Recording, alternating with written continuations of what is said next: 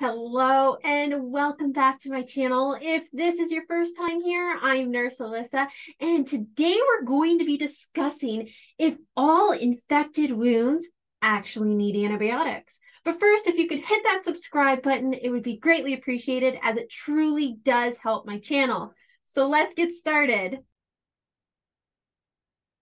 So do all infected wounds need antibiotics? The short answer here is no. Okay. When people think of infection, they think of that deep spreading infection, fevers, all the signs that come with infection.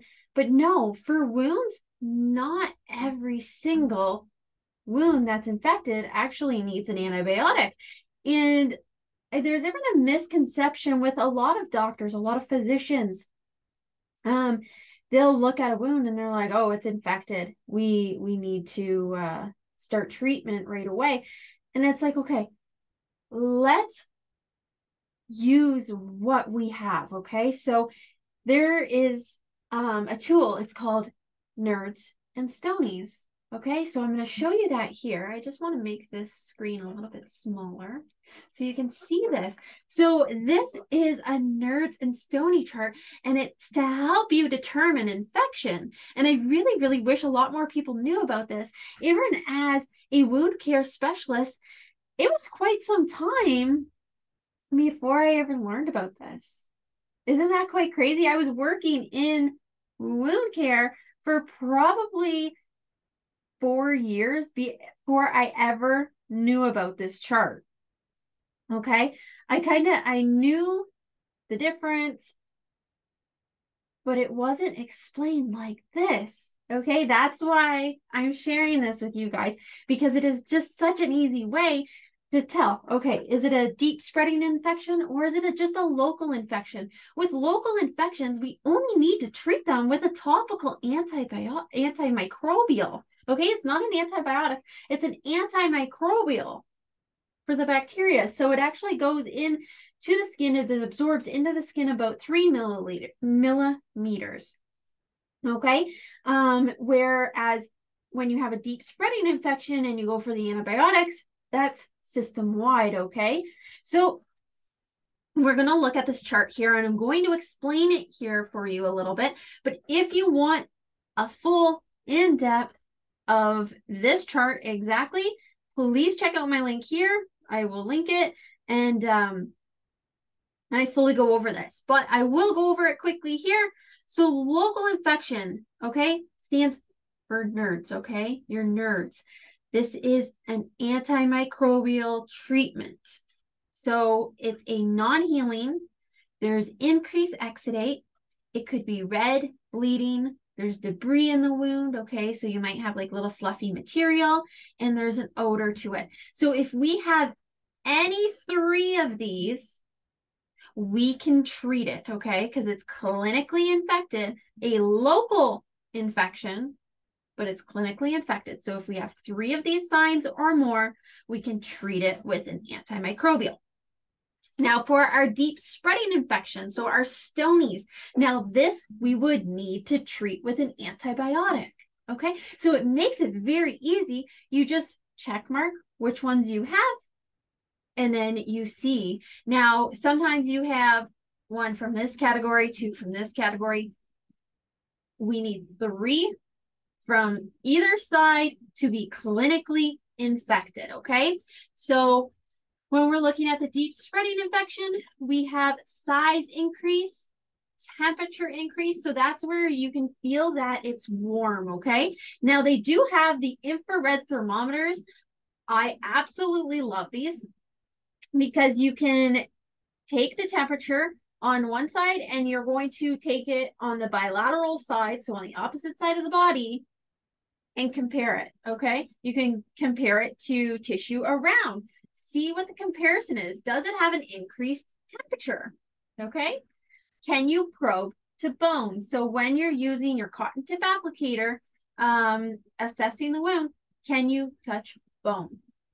New breakdown. Okay. So this could be new breakdown around the wound, or it could be around the outside of the wound. So satellite lesions. A lot of times when we have deep spreading infection, you'll have a wound here, and then you'll get a little start of a wound out here somewhere. It's a satellite lesion. That's a good indication of a deep spreading infection. Okay.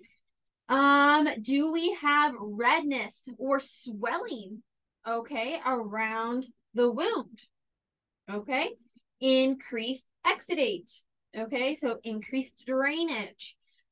Is there a smell? If you have any three of these, that is clinically infected and you need an antibiotic. Okay, so see how this chart works? It's so simple to use, and it shows if it's clinically infected, whether we should be treating it or not, or just doing the wait and see method. Okay, because sometimes yes, a wound will be in the inflammatory phase. It's red, it's kind of swollen, but it gets out of that phase. Okay, so we have to have 3 on either side, and then we treat it.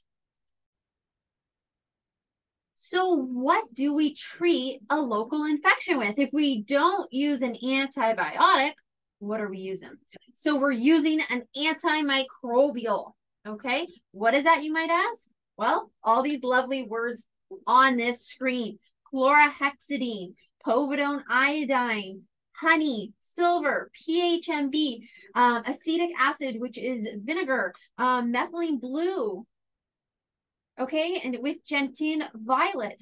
These are all antimicrobials. We have so many to choose from if we have a local infection. So which one is the best? What do we choose? Why do we choose it? Honestly, you have to go through somebody's history, medical history, and see what is best for them. Sometimes we even do swabs, okay, of the wound. What type of bacteria do we have? I know whenever I see green drainage, if I see green drainage whatsoever, you want to know what I'm going to? Acetic acid, okay? Now, I've seen this so many times. I have a doctor refer someone to me, and they're on an antibiotic because they have this green drainage. Honestly, the antibiotic is not even needed. Green drainage is cleared up so quickly, at least within 2 weeks, with acetic acid. Okay, it's diluted. I will make sure to link it here, how to use acetic acid. So linked right here. But it works. Like, that is my go-to for green drainage. It clears it up so well without antibiotics. Antibiotics wreak havoc on our system, okay? Yes, sometimes we need them, but if we can go without the antibiotics, that is the way to go, okay? We have all these options.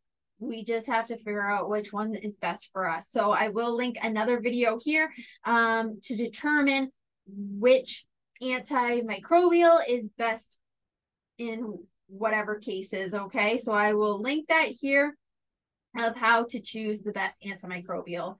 But that is all I have for this video, guys. I hope you did find it very helpful in determining whether or not you actually ever need an antibiotic, okay? So, like I said, that's all I have for this video. I hope to catch you in my next one. Bye for now.